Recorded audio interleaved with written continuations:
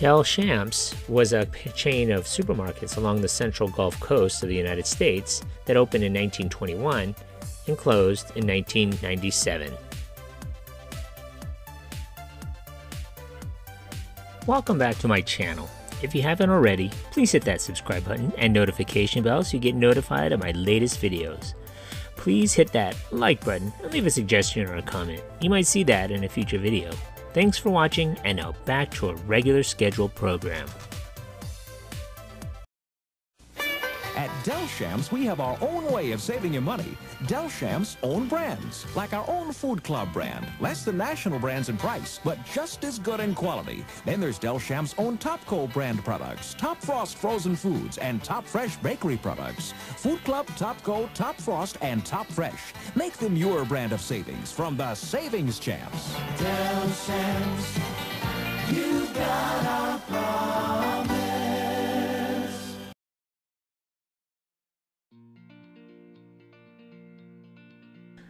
The chain was founded by Alfred Frederick Delchamps in November 1921 at the corner of Lawrence and Canal Streets in Mobile, Alabama, which he operated along with his brother Oliver.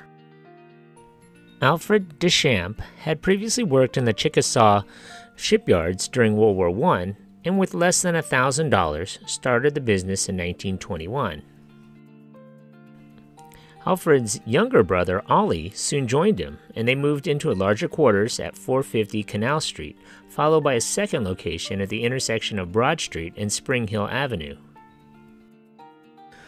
The grocery business was rapidly changing in the 1920s America. Customers entered a market and stepped up to the counter where an order was given to a clerk. The customers would stand there until the items had been retrieved, and then the clerk would wait on the next customer in line. On Fridays, after the weekly paychecks had been cashed, it was not unusual for a line to stretch out of this market's door as late as 11 p.m. as each customer requested the items they needed, as well as 5 cents of this or 10 cents of that. In 1928, the Delchamps brothers opened the first supermarket in Alabama at 660 St. Louis Street at Washington Avenue. It was completely self-service, with the exception of the meat counter. By the following year, there were 6 Delchamps locations around town, stretching from Canal Street to Upham Street, back when the city limits were at Florida Street. The Midtown building on Conti Street opened its doors in 1931 and had the distinction of being the first air-conditioned supermarket in Mobile.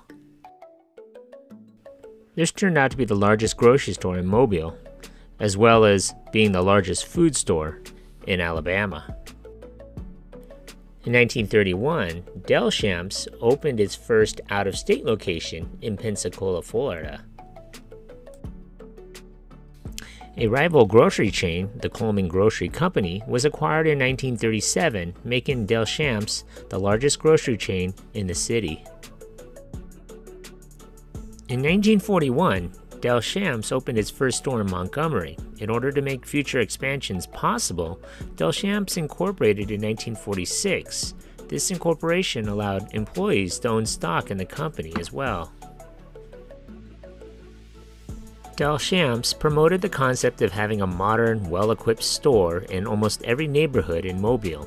They had 2 locations in the booming new town of Pritchard, as well as 10 stores around Mobile and another in Pensacola.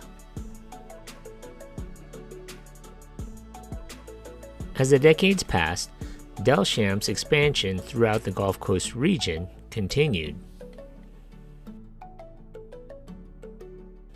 By the 1980s, Delchamps was the second largest grocer in Alabama, owning 14.5% of the state market. In the late 70s and 1980s, the Walmart supercenters began expanding into Alabama. Walmart had targeted Alabama as the first state to try to expand its supercenter concept. They decided to take their aim at the grocers there. Walmart first took aim at Mobile-based Delchamps. The Arkansas-based discount retailer began adding groceries to their new larger format of stores it called supercenters, and after a trial run in Arkansas and Oklahoma, decided Alabama would be where it tested its competitive lethality. From Mobile to Huntsville, Walmart began opening up distribution centers in the state, buying goods at excessive volumes and low prices and selling them at discounts traditional grocers couldn't match. In 1985, Delchamps unveiled its 42,000 square foot superstore supermarket concept. This format featured a bakery, delicatessen, and salad bar in addition to conventional grocery store amenities. The Delchamps superstores operated on a 24-hour basis. Over the next decade, Delchamps superstore supermarkets were constructed, replacing outmoded Delchamps grocery stores in markets along the Gulf Coast. In 1988, Delchamps rejected several offers from A&P, which had been coveted by the Great Atlantic and Pacific Tea Company. Delchamps management felt that they wanted to remain independent. In 1997, the chain was purchased by Jackson, Mississippi-based Jitney Jungle, itself a well-known brand name in its home state and neighboring Louisiana, for $213 million in cash. At the time of the acquisition, Delchamps had 118 supermarkets and 10 liquor stores in Louisiana, Mississippi, Alabama, and Florida. A total of 114 Delchamps stores were purchased, with a handful being closed and another group being rebranded as Jitney Jungle. However, the purchase in Jitney Jungle's takeover by an investment firm proved to be ill-advised, and by 1999, the combined chains went into bankruptcy. The next year, some stores were sold off to the competitor Winn-Dixie.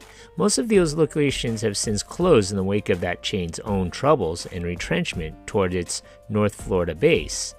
19 other locations were sold to Bruno's Supermarkets and converted to their brands.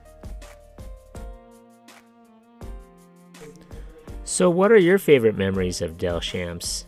Leave a comment below. Thanks for watching. Hey, if you just watched my video, thanks for watching.